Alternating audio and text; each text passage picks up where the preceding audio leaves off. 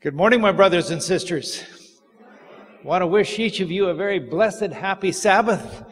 I'm honored and privileged to have the privilege of being here with my wife this morning to worship with you. We bring you greetings from the General Conference, from your worldwide family. We are a group of individuals who probably about 35 to 40 million people have gathered together on this holy Sabbath day around the world. Now, official church membership is about 21 million. But when you count all of the friends, family, visitors, young people who gather on a Sabbath morning, I'm glad that we can be part of that great family. And I just want to thank you for the privilege of coming here this morning. I have heard of Glendale from probably the earliest days of my childhood with the Voice of Prophecy. I am from Western Canada. My wife and I are from Canada, and I am a product of Seventh-day Adventist education, went to a little church school which had a high attendance of about 12, average of attendance of about 6 or 7, and almost all of them were my cousins. There was a number of years when I was the only boy in the school, so you can tell a little bit of my background. But during those years, we always would be hearing about the Voice of Prophecy in Glendale, California. And I am so glad for the influence of Voice of Prophecy and of this location, this hospital, this school. Congratulations, graduates, to come down and get those bouquets and those flowers. Even up there on the very, very back row, I see a number of those beautiful garlands. And congratulations for this milestone in your academic achievement. This is wonderful. So I want to just praise God and thank Him for the privilege of being able to be with you this morning. I also want to thank this congregation in a very strong way, in a very special way, for your significant support of your World Church family through the years, and particularly for Hope Channel. It's been my wife and my privilege to lead in Hope Channel for about 23, 24 years. Candace, please come up. I want you to share a little report this morning. Although we are not officially, technically leaders, directors of Hope Channel, I always tell people Hope Channel is not in my heart, it's in my DNA. And so it's something that's very close to us. And today, Candace, tell us, how many channels are there in the Hope Channel network? We have nearly 50 channels globally. And why such a number of channels? Because the gospel needs to be contextualized in many, many different cultures and languages. And so we praise God for what He's done with our church family and the ministry of Hope Channel. Now, all of those different channels have contextualized messaging and programming. But one of the services of Hope Channel is the satellite evangelism that is conducted in different cultures, different languages. Tell us very quickly a report of what's happened in Tanzania, which is the most recent satellite evangelism event. Well, last Sabbath, Hope Channel Tanzania, which is one of 6 channels that we have on the continent of Africa, concluded a satellite net evangelism event with Pastor Mark Finley. And as of last Sabbath, they had baptized across the country of Tanzania 16,187 people who attended in 4,500 locations to listen live to Pastor Finley coming from Mwanza and the stadium there. And last Sabbath, Brad, they say the audience in the stadium was somewhere between 40 and 60,000. So I'm not sure how they did their counting, but we've been there, and that is a big stadium, and we are thrilled with what's happening. At the end of this month, in the country of Kenya, Pastor Jeffrey Mbwana will conduct another satellite net evangelism program in Kenya and for 3 weeks, and we expect a big, wonderful support for that. And God is doing something really special in your global church through the ministry of Hope Channel, and we praise Him for that. I want to thank this congregation, particularly Sister Barros, Orphan Barros. Thank you so much for each of you for the support that you give. You know, we need all of the media that are heavily involved in this church. We need the television. We need radio, Adventist World Radio. We need websites. We need social media evangelism. And we need print media.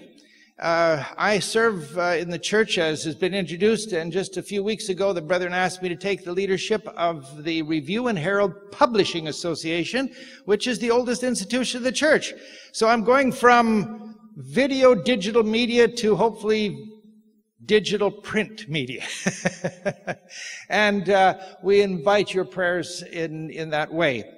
I'm delighted this morning. I understand that the service is being simulcast on the internet, being carried live. And so for those of you who are watching, we want to welcome in a special way what is taking place. And I don't know, but there might be somebody here this morning who is not an official member of the Seventh Adventist Church. I want to welcome you in a very special way. We have a very open communion. We believe in sharing Jesus Christ as widely as possible. So we're just grateful that you're able to be here this morning, and we thank you for that. Before we go to God's Word, please bow your heads with me and let us pray. Gracious Father in heaven, our hearts are thrilled this morning as we have the privilege of knowing that you are our loving, ideal Heavenly Father. And dear God, this morning we lift our hearts to you, just asking that you would please come in and speak to us and bring the message deeply home to our hearts. We humbly pray in Jesus' name, amen. Matthew chapter 24 and 25 are two very important chapters in the Bible that focus in on the return of Jesus Christ. If you have your Bibles, I invite you to please take your Bibles and turn with me to those chapters. Matthew chapter 24 usually connotes in our minds the idea of the signs of Jesus' soon return. And we tend to look at all of these signs in a special way, and sometimes some of us get in the habit of saying, did you see what happened this week or this month that indicates the nearness of Jesus coming? And friends, there's no question that those applications of Bible prophecy are valid, because we don't know the day or the time of the hour of Jesus' second coming, but Jesus has given us those signs that we can always be ready. Now this morning I'm not going to be speaking about the signs of the times. Those are found in verses 1 through to verse 44 in Matthew chapter 24.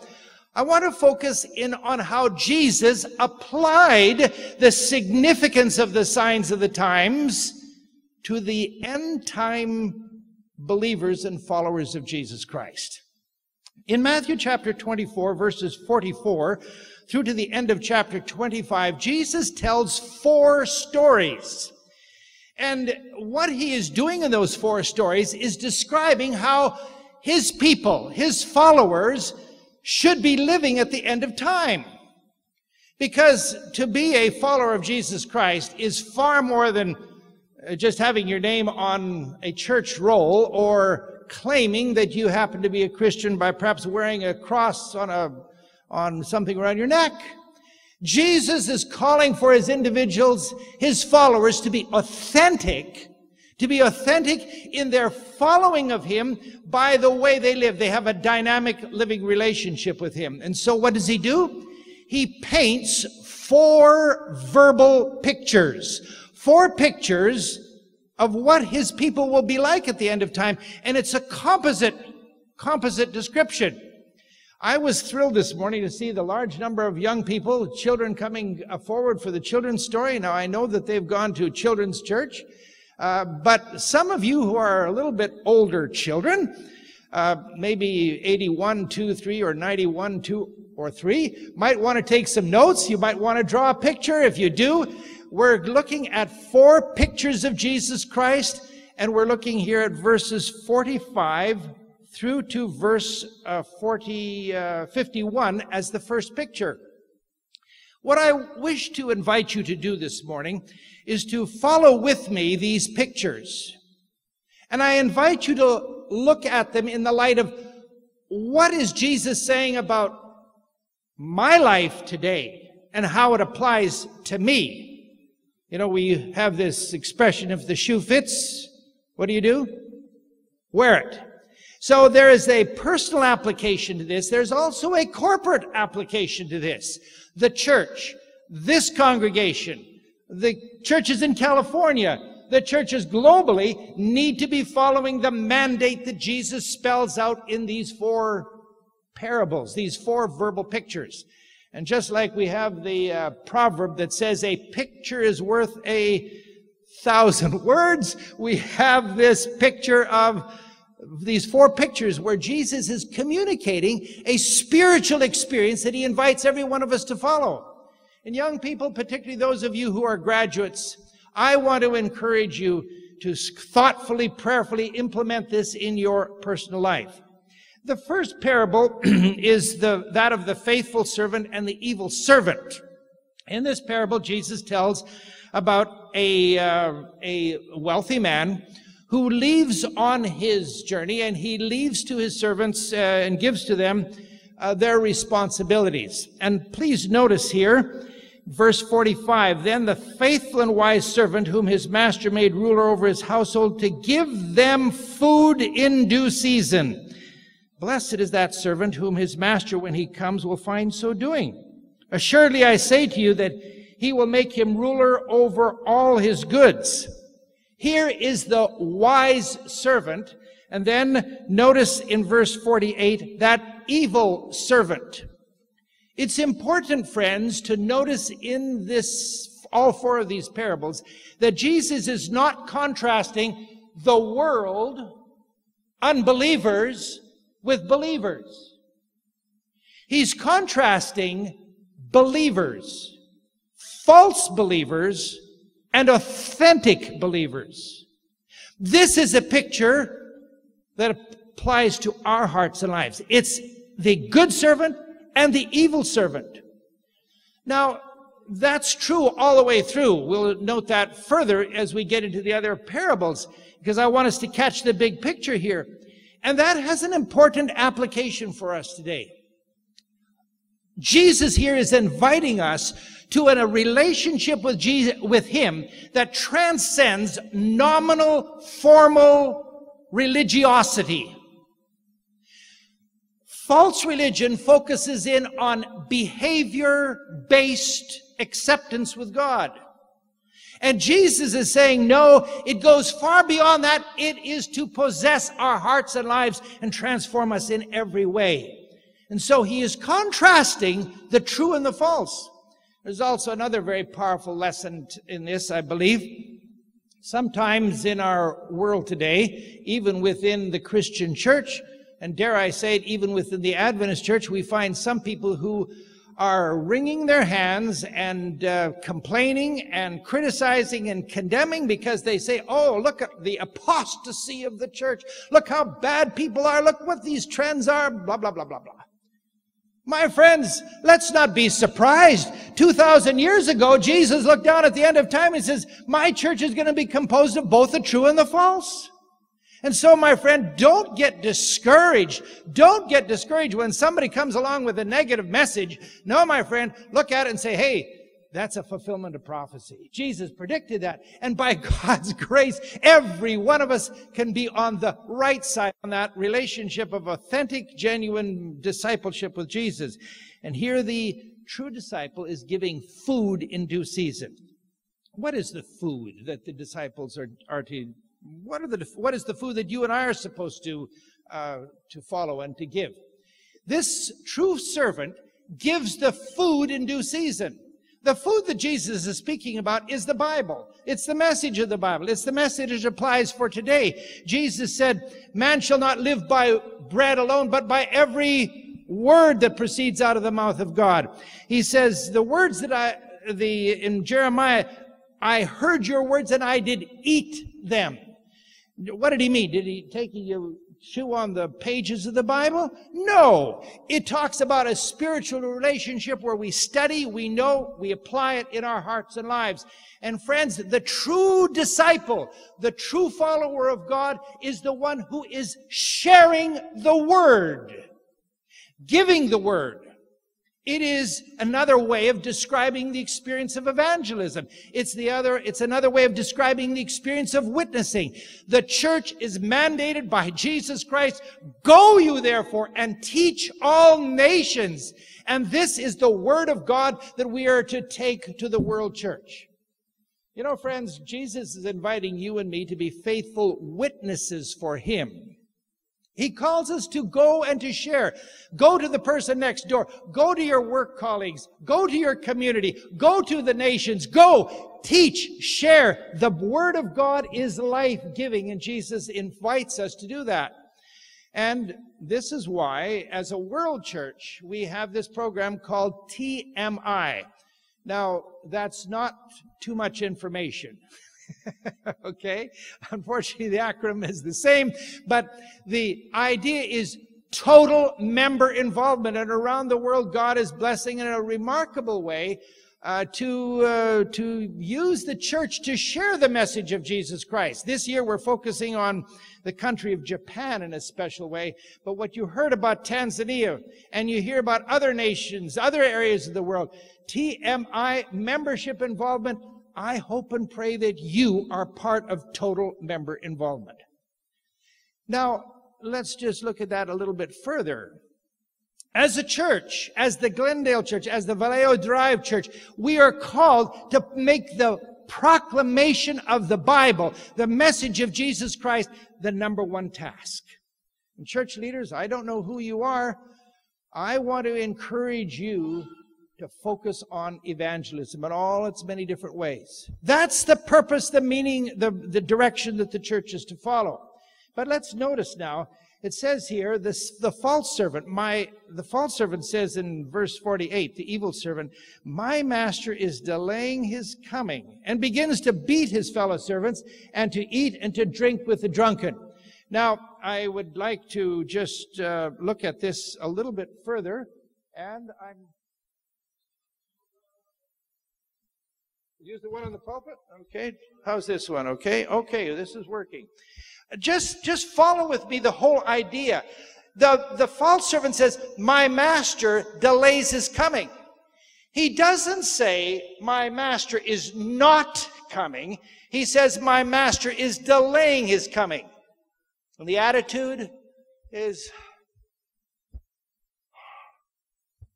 you know, the Apostle Paul talked about the second coming of Jesus Christ. All of the Waldensians, the Reformers, they all believed that Jesus was coming. William Miller, that Baptist preacher who 19 years before the Adventist Church was formed, man, he led that Advent awakening. That's 160, 70, 80 years ago. Man, I live in nanoseconds. I live by this thing, my appointment book and all those things right away. And Jesus is coming, how did you say? Soon? What's your definition of soon? Yeah, I believe he's coming. But let's not get too excited about it. Yeah, when he comes, he comes. What does the evil servant say in his heart, friend? What does he say? My Lord is delaying his coming. My friends, we are to live in the immediacy, the imminency of Jesus' second coming. And yes, it is true. Jesus could come at any time. There's no question about that. If God chose to, he could come to this world. And friends, let's face it, another fact. We are all only one heartbeat away from the second coming. We're one heartbeat away. One of our home churches back in Western Canada is the Kelowna church area. Some of you know that particular region. A few weeks back, they were starting an evangelistic series, a large citywide series. They had 6, 7 churches participating. And the head elder of the Orchard City Church was out on a Tuesday afternoon with the Bible instructor distributing handbills, inviting people door to door to come to the meetings. She was on one side of the street, he was on the other side of the street. He was a very close personal friend of mine and our family. Our kids grew up together. Walking up to the door of a house, he suddenly keeled over and died. Massive heart attack. How many of us know of people who suddenly pass? What will happen to my friend? What will happen to Brother Quarry? My friend, the Bible tells us that when Jesus comes again, what's going to happen to the righteous dead? What? What will happen? He's going to be raised to life. And when he comes out of that tomb, out of that grave, the first thing he will see is Jesus Christ and his coming. The last thing he saw was as he collapsed on that doorstep. And the next thing he sees is what? Jesus' second coming. We're all only one heartbeat away from the return of Jesus Christ. My friends, and what does the false servant say? It says, my Lord delays his coming, number one. Number two, he begins to beat his fellow servants. And number three, begins to eat and to drink with the drunkards. Let's paraphrase that. He begins to beat his fellow servants. It's his fellow servants. It's not the non-Christians. It's not the non-members. It's his fellow servants. In other words, put it in plain, simple language, this person doesn't know how to get along in the church. Now, I don't know about this congregation, please. I'm not talking out of school. But friends, in every congregation that I have the privilege of ministering to, there is sometimes some people who are going different directions. God calls for unity, my friends, not disunity. Yes, we have our own variety of opinions. Yes, we might have our different opinions about women's ordination or some other issue that happens in the church. But my friends, God calls for us to unite. The world church focuses on evangelism, and that's what we're to focus on. Yes, we might have our respective opinions, but my friends, let's remember that God calls us to unify.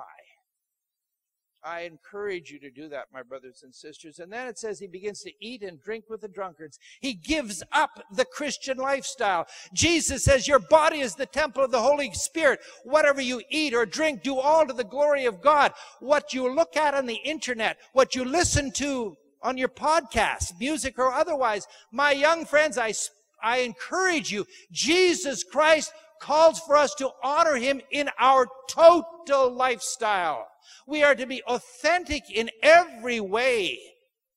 And I encourage you to keep that grid of what we should listen to and watch and all those things clearly in our minds, and let's keep our minds focused on Jesus Christ.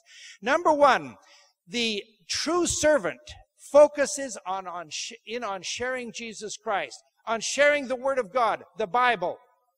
Let's go on. I've got to move quickly here. I realize the time is slipping away here. It says now the parable of the wise and foolish virgins. We heard a little bit about it with the children this morning. What's the story? There's a wedding. In the Middle East, it took about a week for a wedding to take place.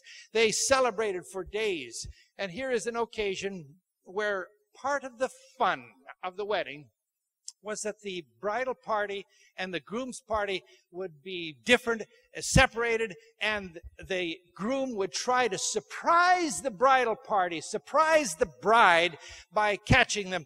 And in that day and age, when you didn't have electric lights, everybody brought along a little light, a little tiny basin of oil, and a little wick with one candle. You put one candle in a dark room with no electrical light, boy, that candle looks pretty bright. You put 50 or 60 or 100 of them in one room, you not only warm the room up, you've got a lot of light. And that's what they were doing. And so these girls were waiting. And Jesus says they were waiting and they were caught unprepared. They were all asleep. Notice it says they were all asleep. And notice that was in verse 5. The bridegroom was delayed and all slumbered and slept. My friends, Jesus said his church at the end of time would be asleep. You know, it's very easy in our society to get conditioned for non-response. We're bombarded with scores of messages. Increasingly, I watch 3 or 4 different news feeds on my cell phone, monitor them. And man, after a while, there's so many things that are happening that are non-Christian, you begin to say, oh yeah, well, it's just normal to see another volcano. Normal to have another shooting or whatever the case may be. It isn't, but, you know, you're tempted to think that. My friends, They all slumbered and slept. And Jesus here pictures it that they didn't have the oil in their lamp. What's the oil in the Bible? What's the oil? It's the Holy Spirit. By their experience with Jesus Christ, by knowing His Word, by following His Word, they are filled with the Holy Spirit. But these people are, the false ones I'm speaking about, are the ones who don't have an authentic, genuine spiritual experience. And they're not ready. May I ask you a personal question? How is your personal spiritual walk with Jesus?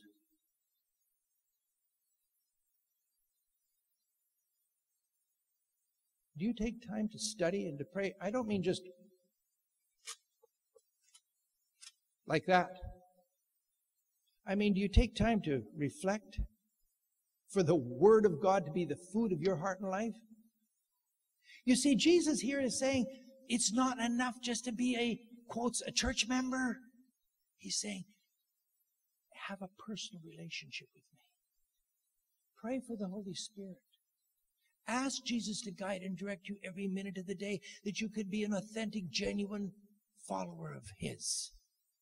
How is your personal spiritual walk with God? Church leaders, may I ask you a question? What's the priority in spiritual leadership in the church? As elders, as Sabbath school superintendents, as Sabbath school teachers, I want to encourage you, my brothers and sisters, the Sabbath School Quarterly might appear to be something that's a bit out of date. It isn't. It's very current. You study that after a few years, you will have an extremely comprehensive understanding of the Bible. And I want to encourage you to come to Sabbath school. It's a time to learn and study. It's a vital part of our spiritual experience. But it's more than Sabbath school. It's daily study of the Bible. The General Conference has endorsed this concept called revival and reformation. I'm very grateful for Pastor Wilson encouraging that. And if you go to the revival reformation sites, which are very easy to find, you'll find the reading, a recommended chapter for the day, reading through the entire Bible. Today was 1 Corinthians chapter 2, a little email that comes and prompts you and encourages you to read the chapter of the day. I encourage you to sign up for that. Get the prompt. Why do we encourage revival and reformation? What's the reason for it? Just to have a program? No, my friend. The reason for it is to encourage us in our own personal spiritual walk with Jesus Christ. I hope that you do that. Number 3, moving on very quickly here to Matthew chapter 25, we find the parable of the 3 business managers. This wealthy man leaves on his journey, and he leaves a large sum of money to one of his business managers. He gives $500,000, to another $200,000, and to one $100,000, and he says, now take care of it, use it, manage it in the appropriate way. We have to move quickly. We find here in verses 24 through to verse 29, the story. The wealthy man goes away, gives his assets for management to these business managers, and then he comes back and says, okay, what did you do? You, the guy who had $500,000, what did you do? And he says, oh, I earned $500,000 more. Wow, that's a pretty good return on investment, don't you think? ROI of 100%. And then he had $200,000 and he earns $200,000 more. Oh, wow, very good. He gets the same reward as the man who did 5 and 5. And then there's the guy who has the 1, and this man says, I know you were a hard man. I knew you were a hard man, and I was afraid. I was filled with fear. So what did I do? I dug a hole and buried the $100,000, and here it is, God. I give it back to you. It's all yours. What's Jesus trying to describe? The 2 who are blessed and who receive the commendation of the master, there's several lessons here. Number 1, the reward is equal for those who are using their talents. The reward is equal. Those who earn 5, 5 more, same reward. And then it teaches us that our talents can be developed. The talents, according to the Bible, are the natural gifts that we have, and they're also the supernatural gifts of the Holy Spirit that are given to us.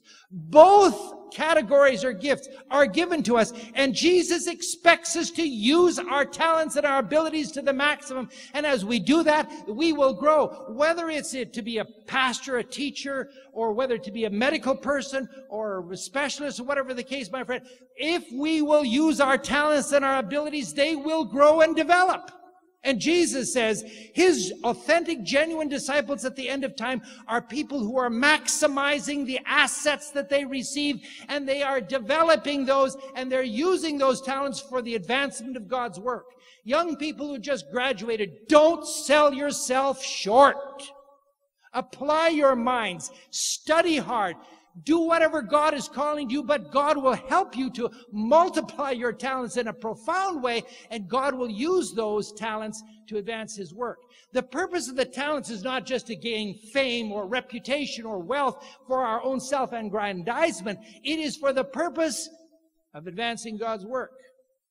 It's been our privilege as we've traveled around the world to meet some wonderful, dedicated Seventh-day Adventists. One of them is a brother in Brazil, and I have had the privilege of discussing a number of times, meeting with Dr. Milton Afonso a number of times. As some of you may recognize his name, he's a philanthropist within the Adventist Church. Very quickly, let me tell you his story. And young people, catch the gist of this story. Catch the lesson of this story, because it's profound. Milton never knew his father. His mother was extremely poor. I mean, he's described for me the poverty-stricken circumstances that he grew up in, and they are horrible. When he was 5 years old, his mother was so poor that she would get a little bit of flour and coconut and sugar and make little cookies, little rolls. And the way they supported themselves was that she would send her little 5-year-old boy out onto the streets with a tray full of these little coconut cookies to sell in order to make some money. 5 years old? That's what he was. And that's how she supported herself. She attended an evangelistic series by the Adventist pastor. She knew nothing about our message. Her life was transformed. Milton started attending the church school. His life was transformed. God blessed him in a special way. He worked his way through all of the elementary school, through the secondary school, and he wanted to go on to become a lawyer. Now, somebody who has a doctorate, becomes a lawyer in Brazil, is called a doctor. That's where he got his doctorate degree. Anyways, he started to sell books. That was back in the days when they had a lot of literature evangelism, still very strong in many, many parts of the world.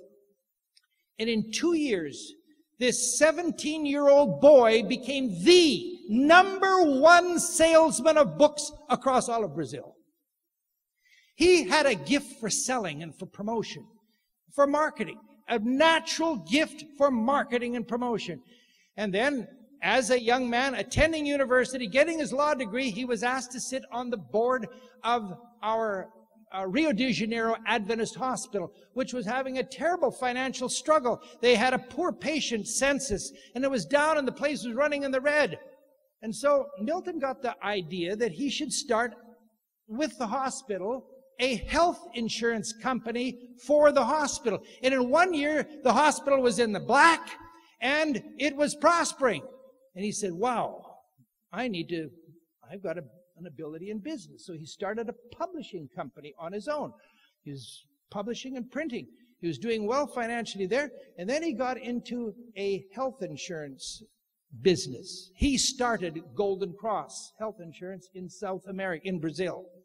And to go quickly through the story, it grew to be the #1 health insurance business in all of the country of Brazil, had more than 22,000 employees, when you've got a hospital where you're when you've got a health insurance scheme and you've got to take care of people who get sick, what do you need? You need hospitals. So he started buying hospitals. If you've got hospitals, you need staff.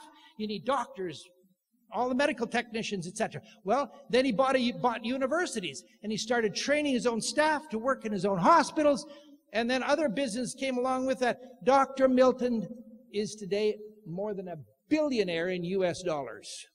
He's one of the wealthiest people in the country of Brazil. And he has used his influence and his wealth in a phenomenal way to advance God's work. Hope Channel in South America, Hope Channel in Brazil, Hope Channel for Angola, Mozambique, has profited tremendously by the philanthropy of Dr. Afonso. But notice, catch this, young people, he was a poverty-stricken kid, 5 years of age, trying to get enough money by selling little cookies on the street. His ability was in marketing. His ability was in promotion and sales and all of those things. And he used that ability to build businesses to advance God's work. What do you say? Friend, God has given you talents and abilities that you might not think, oh, I can't do anything. I don't have an education. I am just a victim of my circumstances and my heredity and blah, blah, blah, blah, blah, blah. God says, no, don't be a victim. Don't be a victim. Use what you've got and multiply that in a special way. Why, my friends, do we have schools like the Glendale schools? Why do we have Loma Linda University and all of our educational system around the world? Why do we do that? Because as a church, we're committed to the self-development of individuals. God has given you talents and abilities. Use them. Go beyond just the formal education, but expand and develop those for the purpose of advancing His work, friend. That's why we have these educational institutions in so many different ways. God wants us to develop and expand and be people of influence. Amen. But going on, the last parable, the judgment scene. I got to really move. Oh, I see I'm about 7 minutes over time. Oh, dear. How many of you want me to sit down and be quiet? I believe in democracy. How many honest people are there here this morning? You're going to say, sit down. Well, I see one hand up there. Sorry, son. Okay, we're going to wrap it up real quick. Okay, the last parable. Jesus here pictures the last judgment, dividing the sheep and the goats. Okay, and what about the sheep? Well, he says here, all nations, verse 32, all nations are gathered before him. And he says, verse 35, I was hungry, you gave me food. I was thirsty, you gave me drink. I was a stranger, you took me in. I was naked, you clothed me. I was sick, and you visited me. I was in prison, you came to me. I was a stranger. I was a refugee. I was a refugee, and you took me in. Didn't have enough clothes. I didn't have a car. I was sick. And you came. Notice, friend, Jesus sees himself, he pictures himself in the person of the underprivileged, of the disadvantaged. Jesus said, when you serve the disadvantaged, you are serving who? Me. And what do they say? Lord, when did we see you hungry and feed you, or thirsty and give you drink? In other words, they are not even conscious that they were doing it. It was just something that was spontaneous in them. And what is Jesus saying here? He is saying his people at the end of time are to be a compassionate people.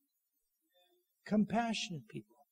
Compassion in many different ways. Yes, he lists some of those things. But my friends, it might be an English second language school or something else that needs to do to provide for the needs of individuals.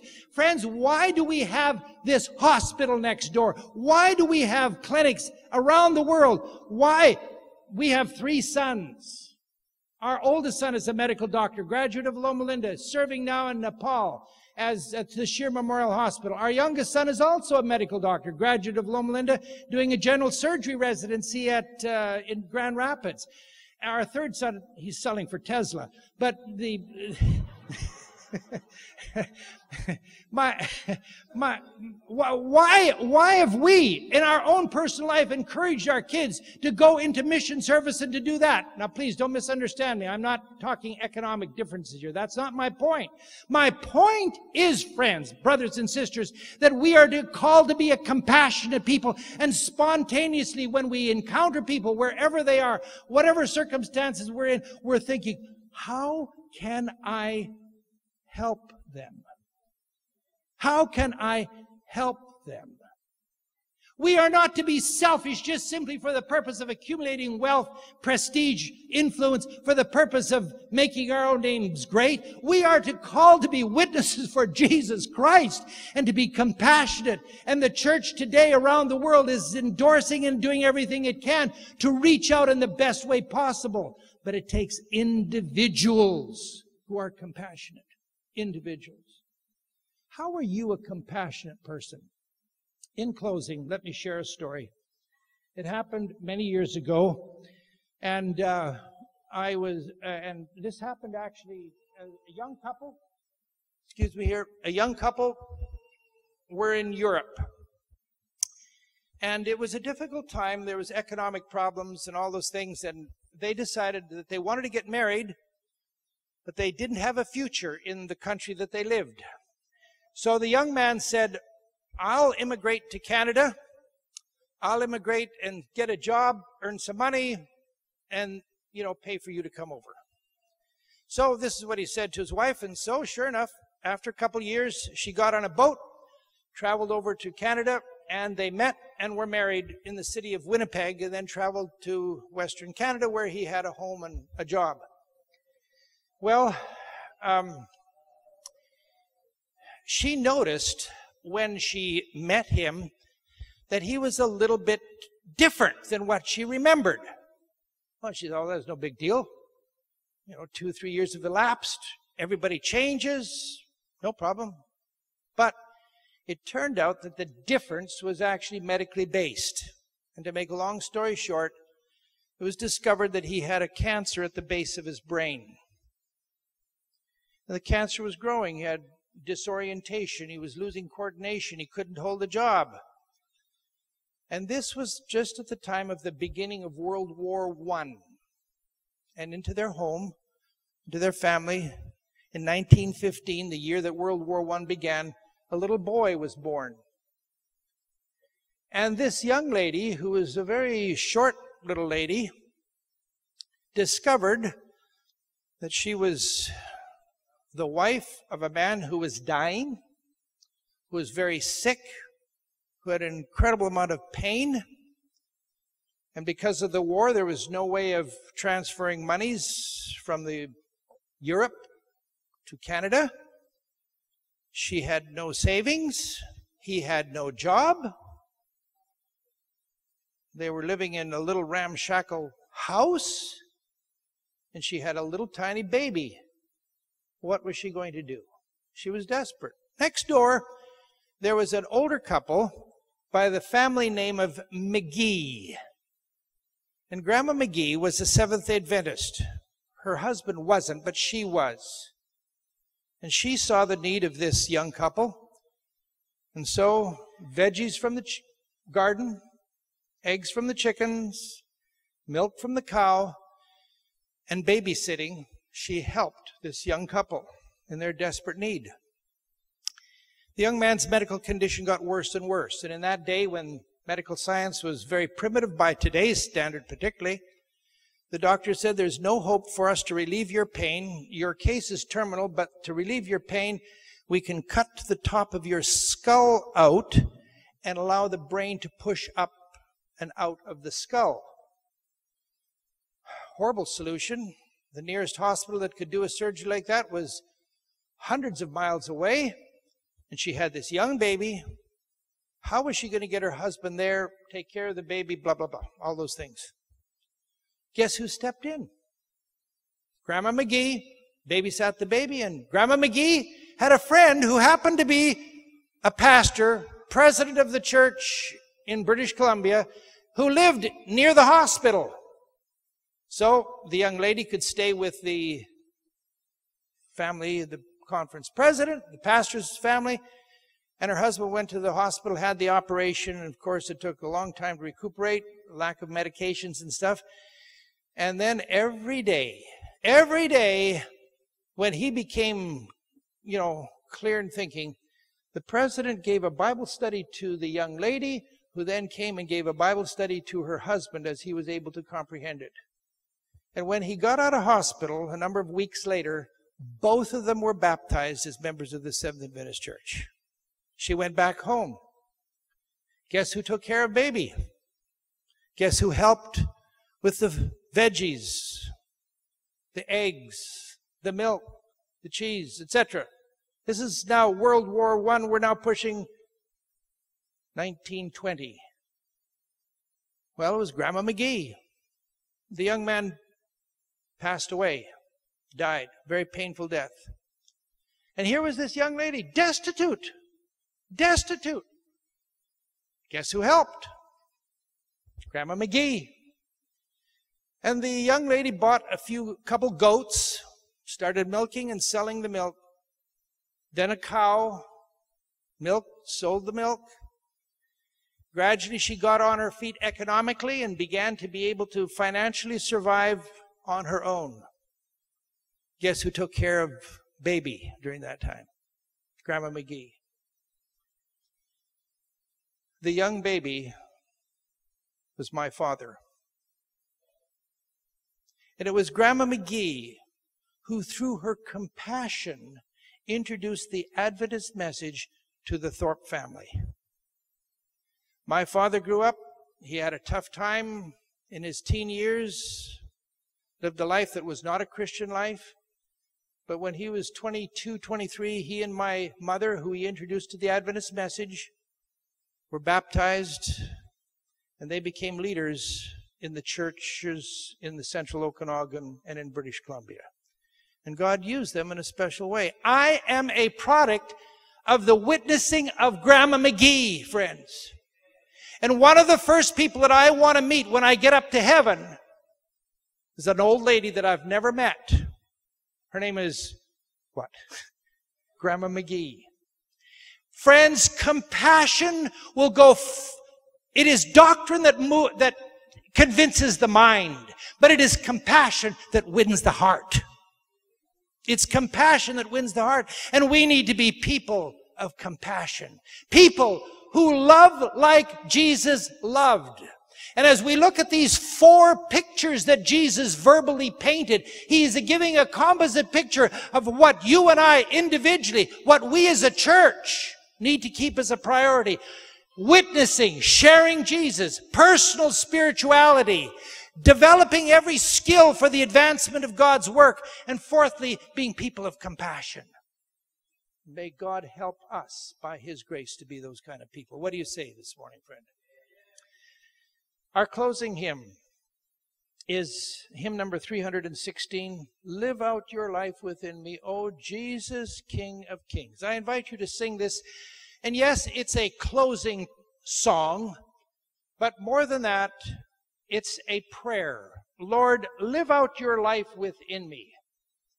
Jesus, be my King of Kings. Let's stand and sing and pray this hymn together. Hymn number 316.